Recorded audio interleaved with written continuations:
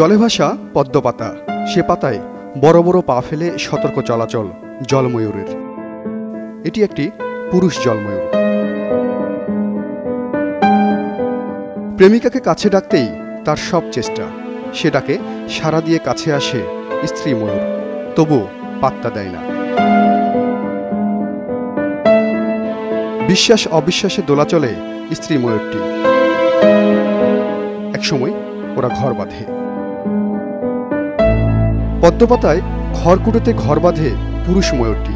সে ঘরে 4টি ডিম পেড়ে চলে যায় স্ত্রী ময়ূর। সে যে যায় আর ফিরে আসে না।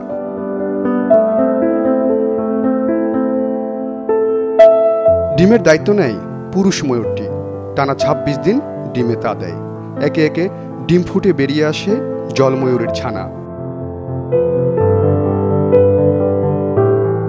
ওরা মূলত 4টা ডিম দেয়, দিয়ে একটা পুরুষ পাখিকে যখন বাসায় রাখে 12 থেকে 20 দিনের মধ্যে সে আরেকটা পুরুষের সঙ্গে বাসা তৈরি করতেছে। মিটিং করে তাকেও আরেকটা বাসা তৈরি করে ডিম দিয়ে তাকে ওখানে রেখে দিচ্ছে। একই বৎসরে সে যেহেতু নিজে ইনকিউবেট করতো, সে এতগুলো বাচ্চা কিন্তু পেত না। তার বংশধর বা তার বংশের সেই হয়তো থ্রেট আছে কিছু, যেটা হয়তো এখনো আইডেন্টিফিকেশন হয় নাই। মাত্র ঘন্টা 4 আগে ওদের জন্ম।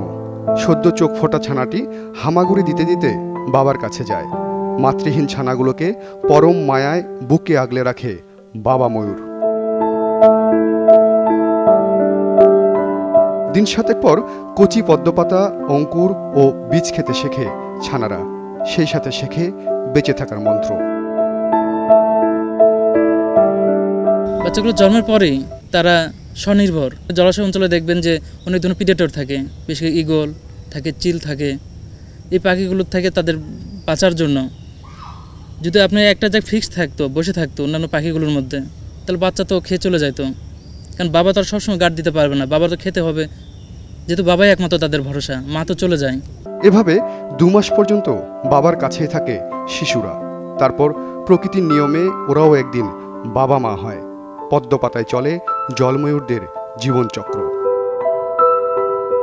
হোসেন সোহেল, 71।